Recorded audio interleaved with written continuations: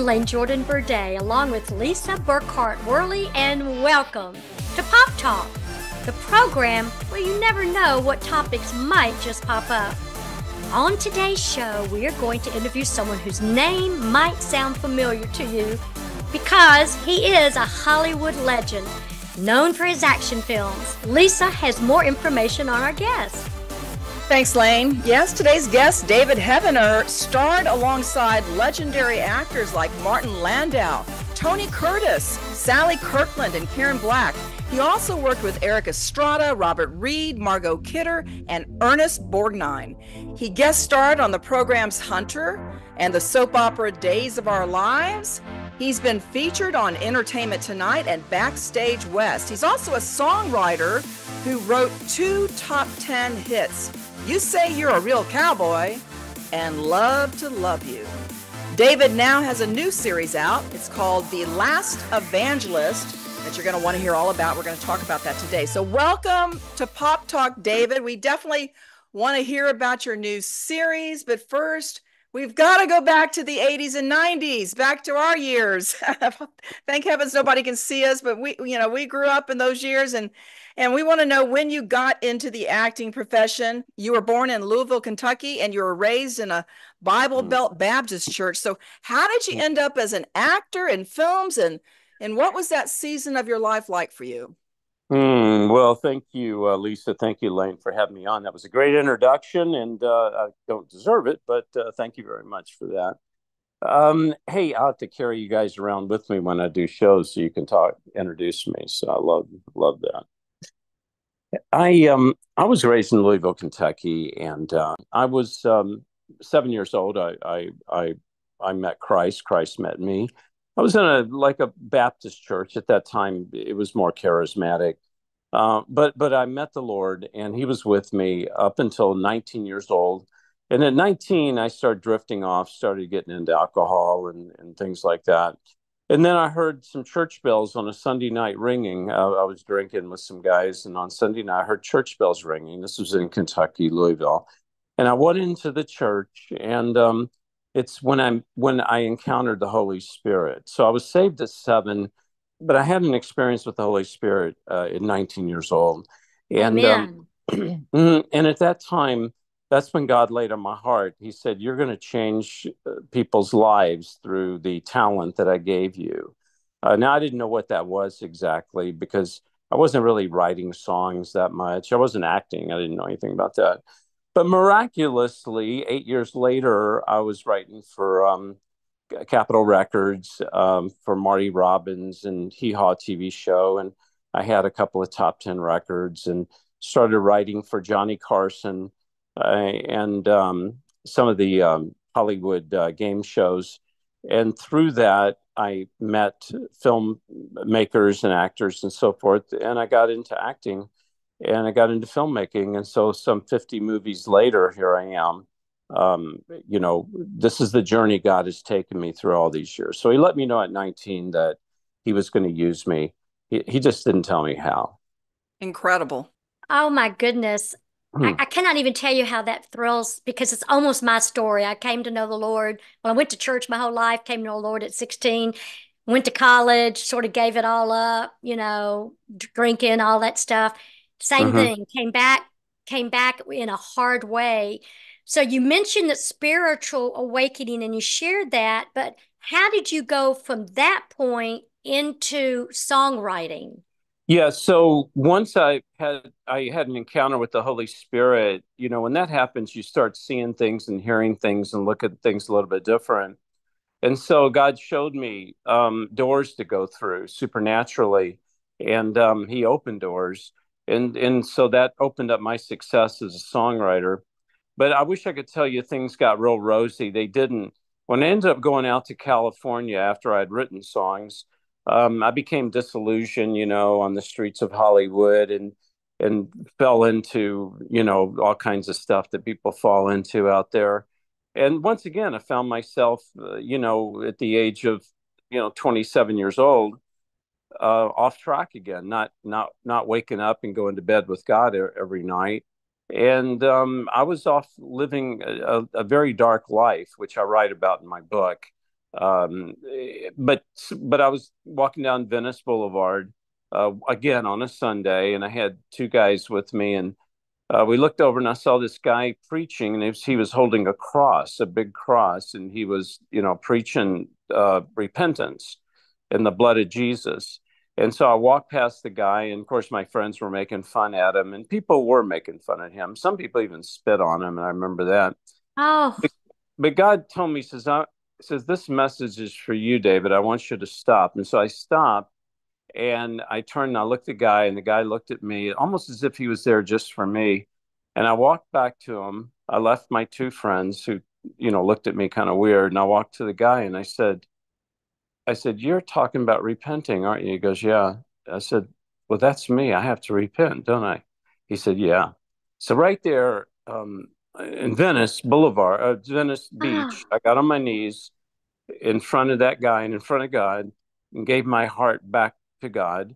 And of course, my friends, they were just in shock. They didn't know what to think. And the guy prayed with me for an hour, and I went home, and I was back on track again with God. And so then my career took off and started making movie after movie. Now, I wish I could tell you that I even stayed on track longer, but once again, it's not that I fell, but the story I'm going to tell you about now is a little bit different. From that point on, I was doing music in churches, and I was going to Hollywood making my movies. And on Sundays, I would go to church and sing and be a music leader. But I had two different lives. I had two different personalities. I would go to church and I'd be one guy, or I'd go to Hollywood and I'd be another guy. And one night, about 10 years ago, I literally died. I fell to the floor. I believe I stopped breathing.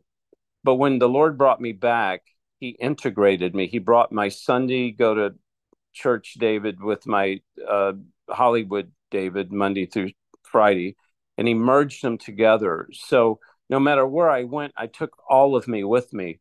And that's what I call spiritual integrity. So that was kind of a completeness to my whole walk. And this is what brought Last Evangelist is once I got to that point, I made a lot of people mad. But the good thing about it is you don't care. You just go in and you care more about defending God and his character than you do about offending man. And so, amen. yeah. And so that brought about Last Evangelist TV series, which I play a cop. And it's like CSI meets the Book of Revelation. And it talks about underground churches. I bust these underground churches for not registering with the government until I hear God's voice, and I go blind. And with a Bible in one hand, a gun in the other, I set out after the Antichrist. But this whole thing with integrity, God used that to develop the Last Evangelist because he knew I would have to be strong in order to do this. Yeah, I love the story, David. It was probably my story as well. I was a television sportscaster for 20 years, and it took like a career crash for me to come back and to give my all. I was a Christian, but I wasn't really living that life. And it took something horrible for me to turn it all over to the Lord and just surrender everything. I became a Christian and someone who wanted to follow the Lord wherever he led me. And I continued to do television, but eventually took me out and brought me back later. But I mean, he wants all of us. He wants us 24/7. And then that's when he can do the great works like what he's doing with you with The Last Evangelist. I had to get to this. One of your good friends in the business was Martin Landau. And I think a lot of people remember him. I remember him. And in 2016, you had breakfast together and he said something that really blessed you. What was that? Yeah, we were at Cantor's on Fairfax. I'll never forget it. And we walked outside after breakfast and looked in the window, and there was a nativity scene, but then there was also the Hanukkah, the candles and everything. And he looked at me and he says, he goes, faith is everything, isn't it, kid? I said, yeah. I said, it is. He said, that's important.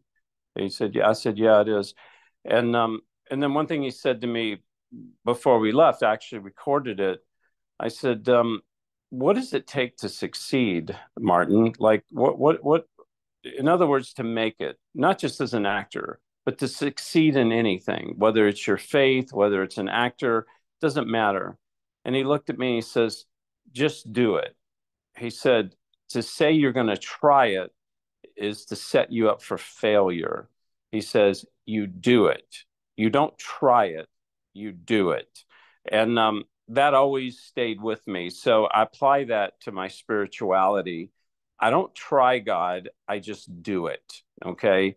And what that means is sometimes we may make mistakes, but God, I believe, would rather see us make mistakes and do it than to try something or to sit and analyze it, or even worse, be afraid to try it, you know? So even though he and I didn't talk about God a whole lot, we did that day. And it was a spiritual experience on that particular day. I think it might have been either a Christmas Eve or it might have been Christmas Day. I can't, one or the other. I feel like when you try something, you're setting yourself up for failure because you're trying it. Like you may fail, you're going to try it, but if it doesn't work out, but when you do it, that means you think, I can do this and I will be successful. I think there's a big difference between the two. Yeah, there is. There is. Anytime you have a plan B, then just figure on failing, because anyone that succeeds in life has one plan, plan A, and there is no plan B, because plan B is, well, there is no plan B. So therefore, I tell people, don't have a plan B. You know, if this fails, good. If it doesn't work, because you're saying to yourself, it's probably not going to work, or it may not work, which means you've now opened yourself up to all this negativity, and chances are it won't. So when it comes to God and our spirituality, go to God and say, God, what do you have for me? Why did you create me? Why am I here? And I'm willing to go all the way, God. I don't care. I'll spend my time, my money, my influence, everything I have. I'll drain it all for you if you'll just tell me and show me the steps I need to take. And God is not going to paint the whole picture for you so you can see it. He's going to sometimes just show you one step at a time that you don't even know where you're going, but you're moving one foot in front of the other. And this is the mistake we make as Christians. We want a little package that, you know, looks really cute, right? It's like our parachute, you know, retiring from a big corporation. Like we kind of know what's future is going to be. We're going to do this, go do that. God doesn't work that way. He takes Abraham and tells him he's going to be the father of many, and tells him to go, but doesn't tell him where and how. So this is why I believe there's people out there listening right now. They're saying, David, how'd you make Last Evangelist? How are you making this happen? I'm only making it happen by God, not on my own terms, because my own terms, I've raised money, I've gone to studios. God said, don't do that. Go to my people. They will fund it. Don't go to studios. I'm going to give you a platform called davidheavener.tv, and you'll air it there. And I said, God, that's very humbling. And God said, you got that right. And you need to go through this humble university.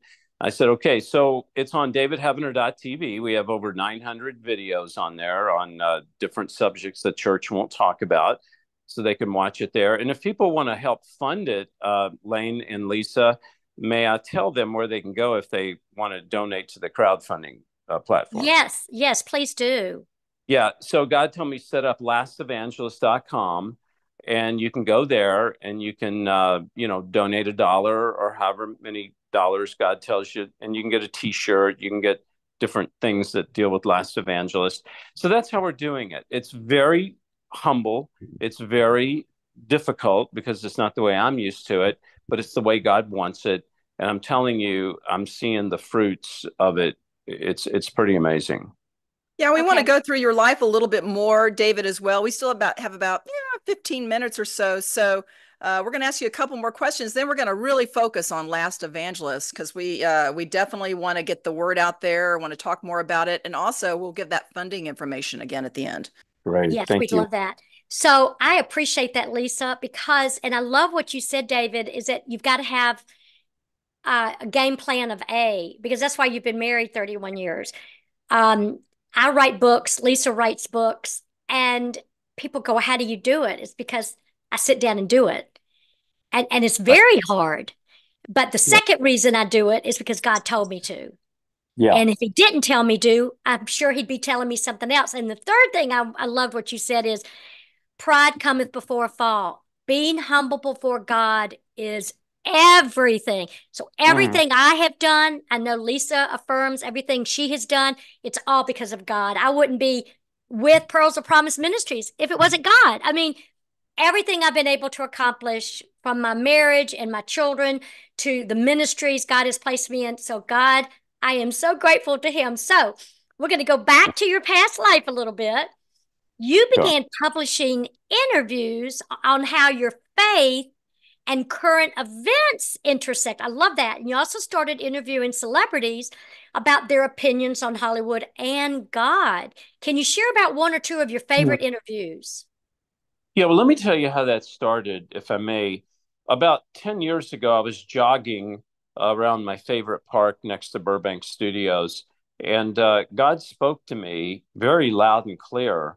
He said, David, you are going to have a huge social media ministry. And I said, what? Now, I had not had a social media account. I didn't have YouTube. I didn't know how to get on these. I had some Facebook account, but I had somebody else running it. I didn't know anything about anything, right? And I said, God, that's kind of bizarre, you know. Um, well, about 2 years later, um, God opened the door, and what the door was I did start interviewing a few people with my little camera on my phone and so forth. And I had a couple of hundred people show up on YouTube, and had someone help me set up a YouTube channel. But and my kids, they laugh at me. They look at me and pat me on the head and go, "Dad, you old guy, I feel sorry for you, And I said, I don't care. God told me to do this, And so I would, and I keep asking them to edit. I said, "Will you help me edit?" And I could see they would run the other way when I would have that look of, "Will you help me edit?" And I said, God, if you want me to do this, I said, now I know I've made 50 movies, but I've always hired an editor. I need to learn how to edit. I said, I can't do it. If you don't show me how to do it, and I'm willing, right? And you know what? In an hour, I sat down and I learned to edit. 1 hour, I learned the system. Okay, now here's where it got good. I was in Atlanta, Georgia, and I got a call from a friend of mine that said, David, there's this Bible leaking oil over in Dalton, Georgia. You should go over and film it and talk to the people. So I went over with my little camera, and I sat there and I interviewed people, and I got back home and I sat there and I edited it, right? And I even did my own thumbnail, which was pretty horrific. I pressed the button and uploaded it. And so about 2 hours later, my son comes, says, Dad, did you upload a video about a Bible leaking oil? And I said, yeah. He goes, you've got like 20,000 views. And I said, oh. And so he comes back 3 hours later, says, Dad, you're up to 200,000 views. And so about a week later, I was up to almost 3 million views on it. And so that increased my channel of up to 100,000 followers. And then I started doing a live show, which did really well for a number of years. I'm still doing it. And so with the reason I'm saying all this, again, I have to bring God into it and show you how God does these things. When he tells he has a mission for you, he will always give you the provision if he gives you the vision, you see. And so that's how I ended up on social media. And without that, Last Evangelist wouldn't be where it is now, because I wouldn't have the eyeballs. And, like I said, we've got 900 shows that I've done interviews on my channel, David Hebner TV. So that's how all that happened. I love that. And I remember when I asked my son, my oldest son, to help me learn how to edit audio. And he was so impatient. I think he was getting frustrated with me. But guess what? I learned how to edit audio. And now I Right. edit all the podcast versions. Now I don't edit video. I have somebody doing that for us. But maybe one day I'll start editing video.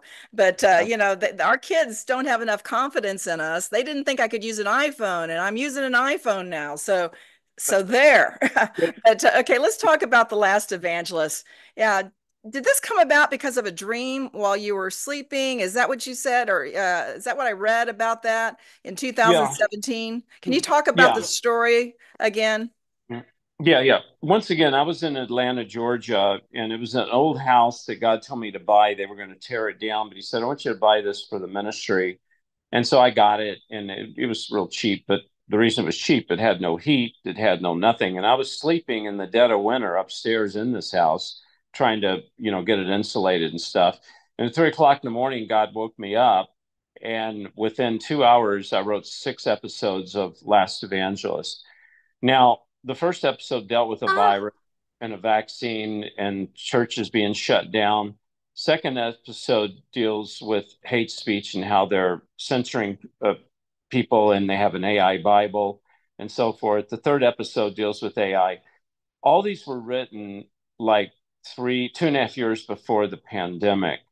Um, so I tried to film it before the pandemic, and even people that read it go, it's sci-fi. And I said, God, you don't want me to make a sci-fi. That doesn't make sense. And so he wouldn't allow me to film it until after the pandemic. So we started filming in 2020. And so, yeah, now people go, oh, yeah, now I believe it. Now, before they wouldn't, they would never believe that. that is so exciting how God placed that on your heart. And it sounds like such an incredible project. And we've heard that it's already winning some film festival awards. Do you feel like sharing about the storyline a little more in detail and what people can expect episode to episode? Yeah, again, I play a cop. I'm just an FBI agent. I carry a gun. I'm well trained.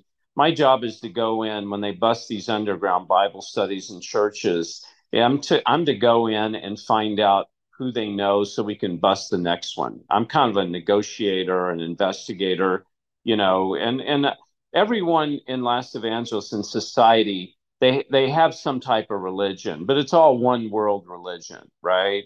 But there's a group of people called the true believers that worship underground. They won't adhere to the government regulations and restrictions. Okay. And so what happens is I bust this one family who has a Bible study, and something horrific happens. I won't say, but it really sets me back and takes me back to my childhood. My grandmother always read the Bible to me and read end times prophecy scriptures, like do the work of an evangelist and things, and people in these last days will be blah, blah, blah. And so I start remembering these scriptures. And so as I start looking at the news and the propaganda, it's the mind of Christ dealing with the mind of the Antichrist. They're trying to brainwash you. And so, again, with the Bible in one hand, a gun in the other, I take off to find out what is the truth. I'm hearing a voice. I don't know that it's God. I question it, but at least I'm headed for the voice. I don't run away from it. So it's a guy that, it's not a movie that you're going to watch and somebody gets saved and then they live happily ever after. This is a TV series that takes you through a journey with a character that's real, like a lot of people. And he's trying to figure out what's going on. And God slowly reveals himself to me. I don't want to give the story away too much. Episode 2 deals with the government Bible that they come out with. And folks, if you think this isn't going to happen, unfortunately, you got a rude awakening coming, because what you saw with the vaccine, the virus, that's just a beta test. They're going to come out with the next phase of this thing, which is going to be really horrific. And by the way, in Last Evangelist, there's two kinds of people: the kind that took the vaccine, they're either dead or they're very sick, or the kind that wouldn't, and it's hard to buy or sell. So that's the world in which we live in with Last Evangelist.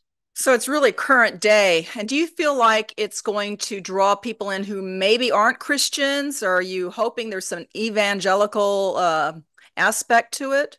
Yeah, it already is, because when we won the International New York Film Festival, it was all secular. There was, I think, out of a crowd of many, many people, there were only 3 or 4 people that raised their hands as Christians.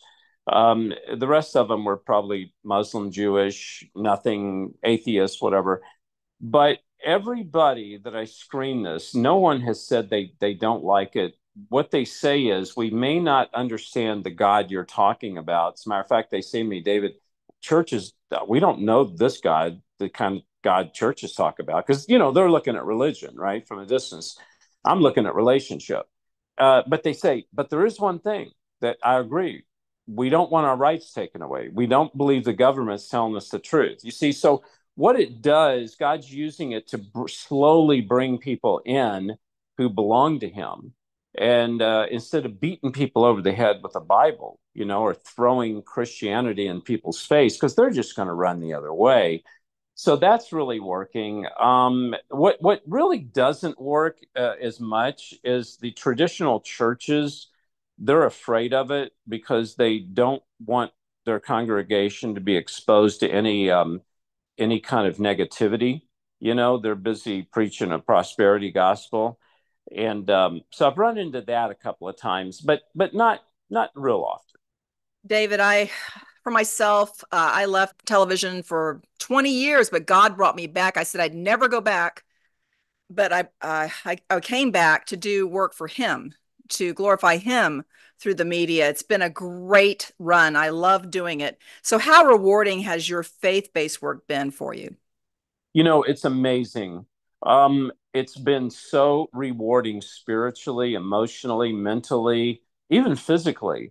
It's not been rewarding financially, but fortunately, God gave me a taste of that years ago, and I realized that wasn't really what it was all about, and so it's been so rewarding, and that's my concern. I want to, and I say to God, God, I know you want to take this thing bigger and everything. I said, but I want to make sure I can stay on track with you, because Satan gets out there and jiggles that money bag around. You know what I'm saying? And I said, if anything, let me stay true to the message. Let me stay true to the message. And so far, he's let me stay true to it. So I'm very rewarded by this, Lisa. I'm so excited that you shared all that. We are almost to a close, and we just want to thank you, David, for joining us here on Pop Talk. And we just wish you the best with this new series, The Last Evangelist. Do you want to explain again how people can give? Now, what we have is that we can donate to this series by texting CHOSEN, CHOSEN, to 91999, or go to your website at davidhevener.com, or do you have another way for the viewers? Yeah, there's several ways. If you want to donate to just the Last Evangelist, go to lastevangelist.com. If you'd like to donate to the ministry, which it all goes to the ministry, right? I mean, the Last Evangelist is a ministry. You can go to davidhevener.tv/give, or like you said, text the word CHOSEN to 91999, or you can even call 844-806-0006. You can find out more about, and we also want to pray for you all. So it's a way you can hit the prayer line too at the 844 number. Thank you very much. And if you want to watch it, it's exclusive on davidhevener.tv, and we have 900 shows on there. We have live TV 24/7. So you can watch it there, and we're coming out with episode 3 in a couple of months. Go check it out. And we would also love for you to reach out to us here at Pearls of Promise Ministries and Pop Talk. You can email us at info@pearlsofpromiseministries.com. You can like us on Facebook and follow us on X at Pop Talk Media or at Pearls of Promise. We're on Instagram at Pop_Ministries. And you'll want to check out all of our Pop Talk television shows, podcasts, and award-winning documentaries on our YouTube channel at Pearls of Promise. So that is Pop Talk for today. We're just ordinary girls who God turned into pearls. Have a great week.